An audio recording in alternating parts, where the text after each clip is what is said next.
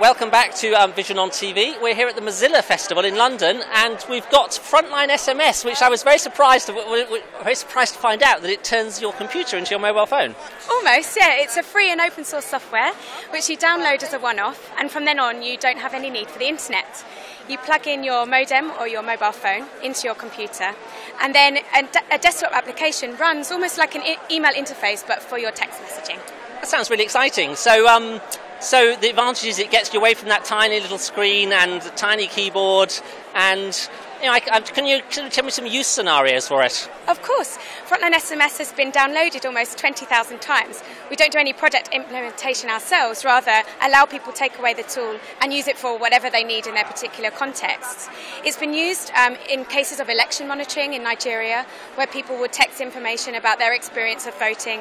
It's been used to organise healthcare appointments or access market price information. And the project I'm particularly working on is about radio stations, so how community radio stations can interact with their listeners via text message. Can you tell us the web address, how people can find out more information? Of course, it's www.frontlinesms.com. Thank you very much. Thank you.